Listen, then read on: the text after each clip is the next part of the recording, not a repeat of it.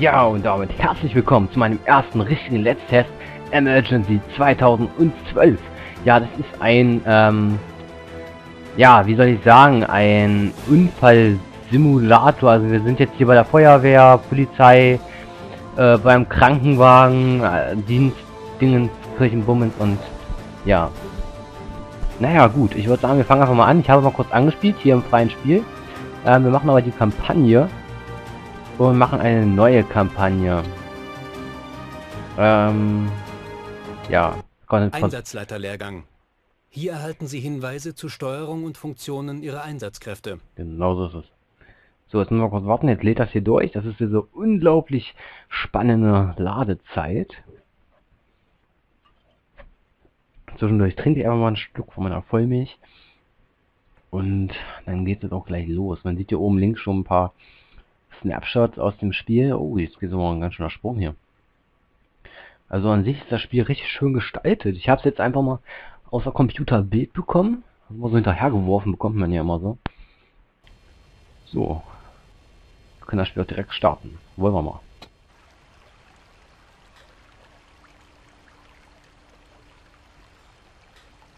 Oh mein Gott. Ja. Geht nicht gut aus für das Schiff, würde ich mal sagen. Wenn das so vor sich hin lodert. Oh, dann ist hier auch noch was eingestürzt. Schaut ja mal gar nicht gut aus. Ist die halbe Stadt in Aufruhr. Hallo, ich darf Sie beim Einsatzleiterlehrgang auf dem Gelände des Center of International Disaster Control Training begrüßen. Ich bin hier und in den Einsätzen, die Sie später leiten werden, Ihr Supervisor. Wenn Sie den Lehrgang jetzt absolvieren möchten, dann klicken Sie bitte auf Ja. Wenn Sie den Lehrgang abbrechen und gleich mit Ihrem ersten Einsatz anfangen möchten, dann klicken Sie bitte auf Nein. Ihre Entscheidung. Ich würde sagen, wir nehmen den Lehrgang einfach mal mit. Dann werden wir mal sehen. Aber der Typ, der nuschelt ein bisschen, habe ich das Gefühl, der kriegt den Mund gar nicht auf. Ui, fliegt was vorbei. Da ist die Feuerwehr. Ja, ja. Hallo?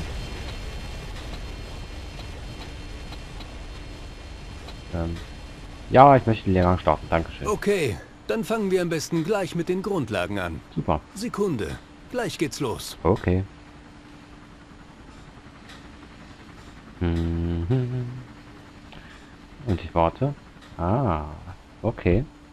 Bei jedem Einsatz, den Sie leiten werden, haben Sie eine Reihe von Aufgaben zu bewältigen. Okay. Ihre aktuellen Aufgaben werden ständig in der Aufgabenliste angezeigt. Okay, cool. Das wird dann dieses Ding hier sein. Immer auf die Aufgabenliste achten. Okay. Um die Übersicht im Einsatzgebiet zu behalten, sollten Sie sich jetzt mit der Kamerasteuerung anfreunden. Bewegen Sie den Mauszeiger an den Bildschirmrand, um die Kamera in die entsprechende Richtung über das Gelände zu steuern. Ja, Wenn Sie die okay. Kamera schneller bewegen möchten, dann halten Sie dabei einfach die Umschalttaste gedrückt.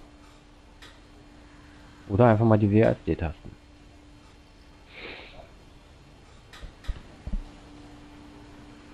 Sie können die Kamera auch schwenken. Halten Sie die mittlere Maustaste gedrückt und bewegen Sie die Maus nach links oder nach rechts. Oh, cool. Okay. Sehr schön. Hab ich gemacht. Guck, da. Lass weiterreden. Drehen Sie das Mausrad nach oben oder nach unten, um mit der Kamera näher an das Gebiet heranzufahren oder um weiter vom Gebiet wegzufahren. Versuchen Sie es. Okay. Rein, rein, raus, rein, raus, rein, raus. Kennt man ja.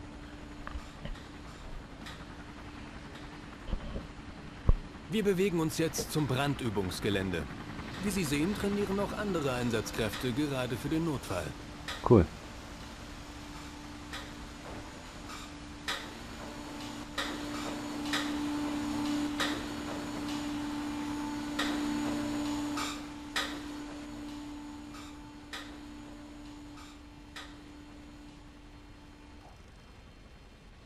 So.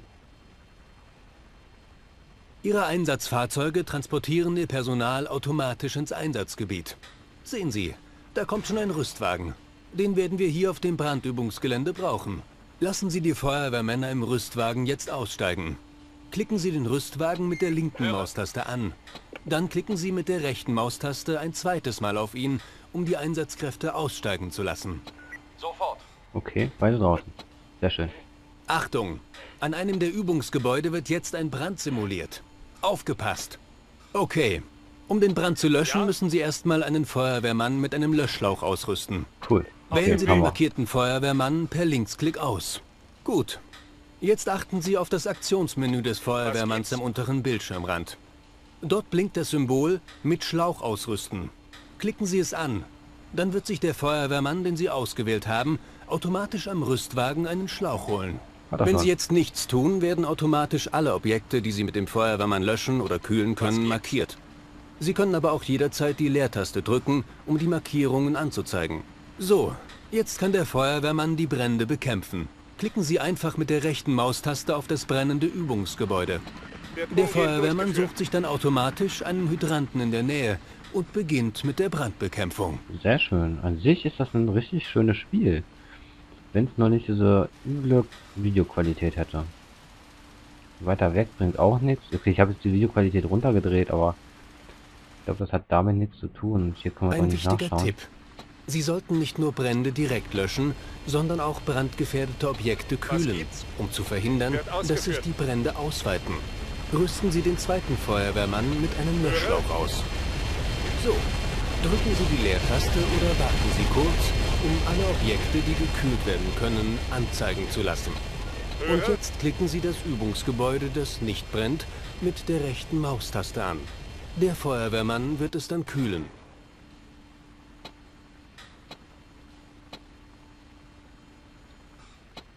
Ja? So.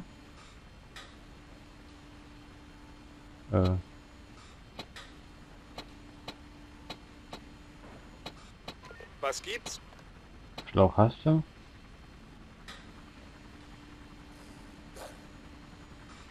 Löschen möchtest du nicht? Alles klar. Achso, das ist schon hinüber. Achso, dann nehmen wir das, genau.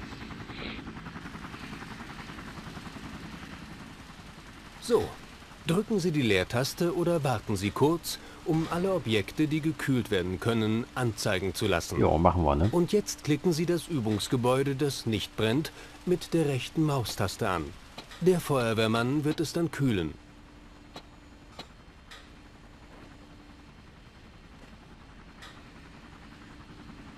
Gut gemacht. Ja, So, nicht gut. weiter Haben wir geht's gut zum gemacht. Unfalltraining. Dort üben Sie unter anderem die Versorgung von verletzten Personen. Mhm.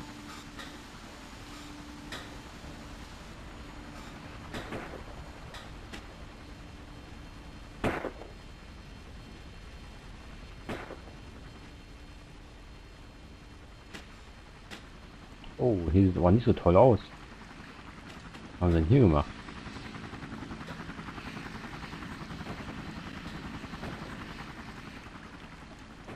Hier wird ein Unfall simuliert.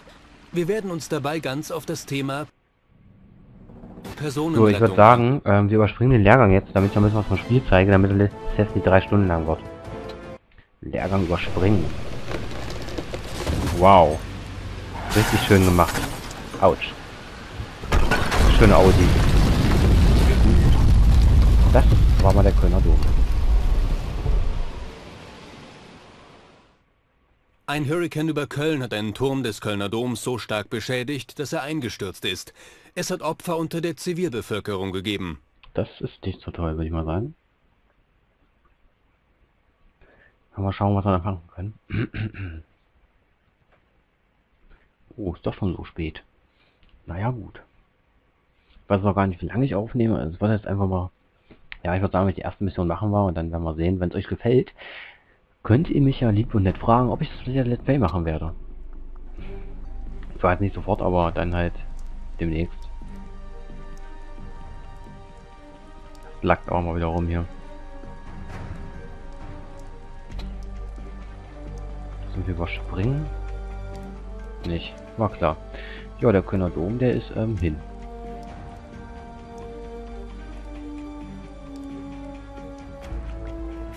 War schöne Telekom-Boxen hier.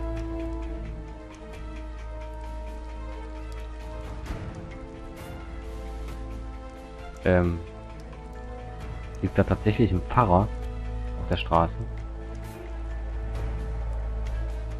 Nun gut.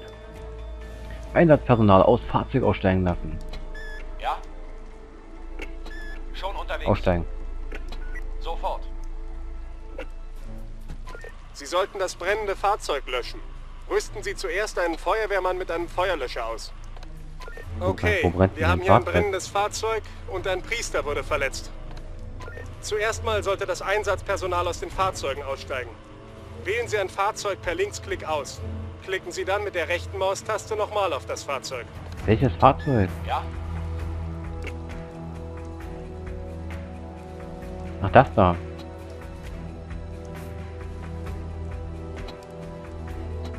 Ja? Wird gemacht. Was gibt's? Jetzt kann das brennende Fahrzeug gelöscht werden. Hm. Machen wir sofort, Junge. Höre. Dann hätten wir gerade hier Verstanden. die anderen noch dazu holen. Ja? Dann die aussteigen lassen. Oder sagen wir mal hier den Pfarrer. Sie sollten jetzt schnell das verletzte Opfer behandeln und transportfähig machen. Wollte ich doch gerade machen, aber du lässt mich Auf ja dem nicht. Weg. Bin unterwegs. Höre.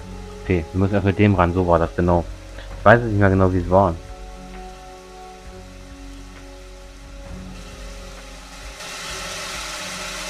Mal ein bisschen näher ran.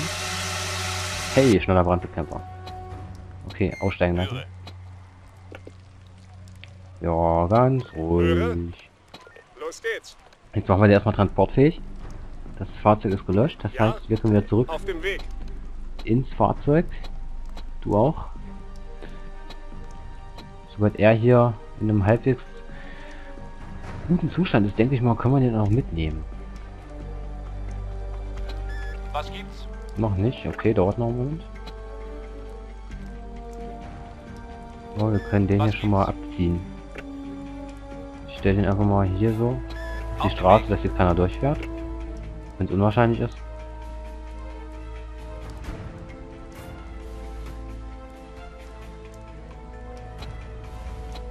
Höre. Sehr gut. Das Opfer ist jetzt transportfähig. Sie sollten es so schnell wie möglich ins Krankenhaus transportieren. Okay, Dazu schnell müssen drauf. die Sanitäter das Opfer in den Rettungstransportwagen bringen. Gut. Ja, das weiß ich auch Bringen schon. Sie das Opfer zum Rettungstransportwagen. Auf dem Weg. So. Man sieht, dass ich ist schon Der Rettungstransportwagen bringt das Opfer jetzt ins Krankenhaus. sehr Er schön. wird gleich wieder zurückkommen.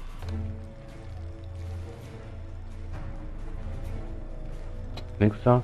Alle Opfer abtransportieren. Machen wir gerade. Höre. Bin unterwegs.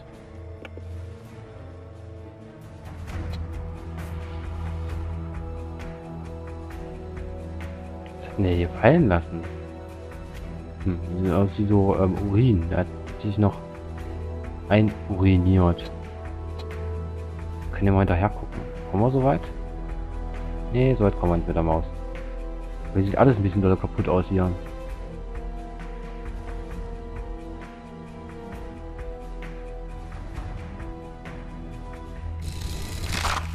Oh oh. Das schaut nicht gut aus. Das Auto würde ich das mal langsam wegfahren.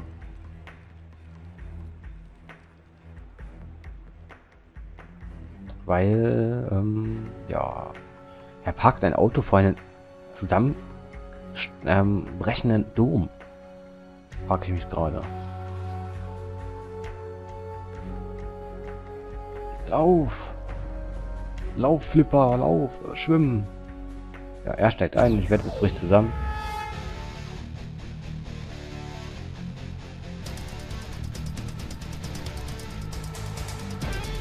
Ja, sage ich. Das Kreuz fällt natürlich runter. Oh.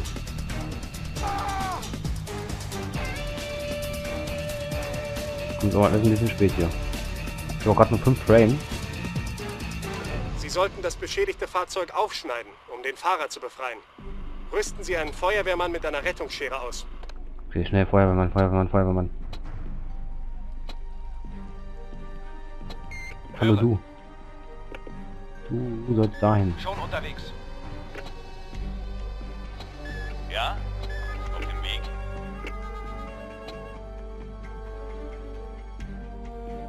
Schon unterwegs. Was gibt's?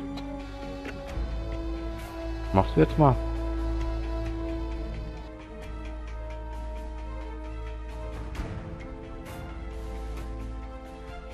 Sofort. Achso, ich sollte Dauer steigen lassen. Okay. Wenn nicht den kurzen Weg, dann nehmen wir halt den langen. Höre. Rettungsschere. Okay, haben wir. Notwagen sind schon da. Der Feuerwehrmann mit Rettungsschere kann das beschädigte Fahrzeug jetzt aufschneiden. Jawohl. Laufe, Junge, laufe. Los. Ja? Bin unterwegs.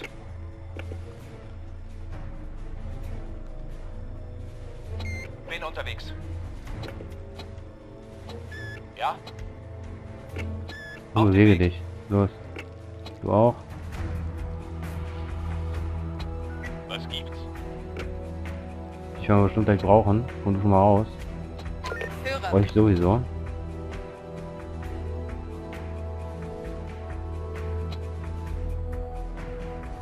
Wird gemacht. Irgendwie Was hat er gibt's? hier ein bisschen dolle Probleme, da hinzukommen, wa? Okay, das ist ein klarer Minuspunkt bei diesem Was gibt's? Spiel. Auf dem Weg. Wir hier rüber durch. Dann lassen wir ihn erstmal hier laufen. Bin unterwegs. Was gibt's? Er rennt auch in Mobsgeschwindigkeit. Auf dem Weg. Lauf, lauf, lauf. Ach, man kann es ja vorspulen. Stimmt ja. Es hackt dann zwar ein bisschen mehr, aber immerhin. Okay. So, lauf, lauf, lauf, lauf, lauf. Los. Ja, hier stehen schon Fernsehteams.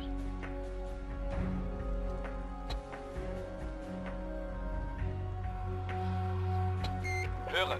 Ich versuche es auch mit dem mit dem Feuerwehrwagen hier unten Schon ranzufahren. Haben wir eine Feuerwehrzufahrt vielleicht hier mal? Ja, die Autos da. Natürlich komplett versperrt.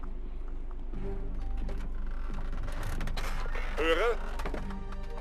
Moment, geht gleich los. Kann vielleicht den verletzten bergen. Höre.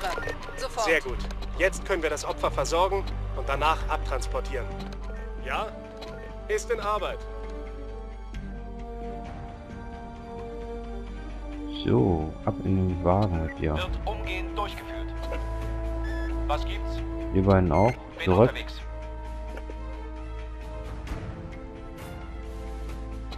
Höre. Wir kommen raus da. Ja? Auf dem Weg. Geht gleich weiter.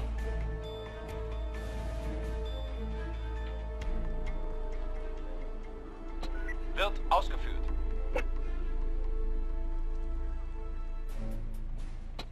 Ja? Auf dem Weg. So, du gehst ab zurück in deinen Wagen. Dann haben wir auch schon das zweite Opfer geborgen. Ja, unsere Aufgabe ist ja, Ja. alle Opfer abtransportieren und versorgen. So, du verziehst dich, genau, schön zurück. Höre. Du bewegst dich auch zurück durch die Straße. Schon unterwegs. Steht denn die hier oben rum? So, wir haben ein Interview da oben. Genau, war schön da lang. So, Höre. In Ordnung. Lichtmast aktivieren. Vielleicht das. Oh. Okay, das ist zu hell. Jawohl. Ist auch so ein schnelles Ja. Feature? Nee. Die Menschen, die sehen hier auch alle gleich aus. Das ist, es gibt hier zwei verschiedene Arten von Menschen, wie es aussieht. Ihren ersten Einsatz haben Sie Hey. perfekt abgeschlossen. Glückwunsch. Ihren ersten Einsatz haben Sie perfekt abgeschlossen. Glückwunsch. Du wiederholst Herzlichen dich. Glückwunsch. Sie erhalten eine Auszeichnung in Gold für überragende Leistungen beim letzten Einsatz. Dankeschön. Name. Nehme ich meinen Spitznamen ein, da nehmen wir jetzt meinen Let's Play-Namen ein. Und gehen wir mal weiter. So, da haben wir ihn. Wir gehen jetzt aber dann zurück ins Hauptmenü und dann beende ich an dieser Stelle dieses kleine Let's Play, ja genau, Let's Test Emergency 2012. Ich hoffe, es hat euch ein wenig gefallen. Ist ein ganz interessantes Spiel. Ich werde es auf jeden Fall ab und zu mal ein bisschen spielen und dann sehen wir uns demnächst bei einer weiteren Folge von irgendwas. Bis dann, euer RubberDuckyLP. Ciao.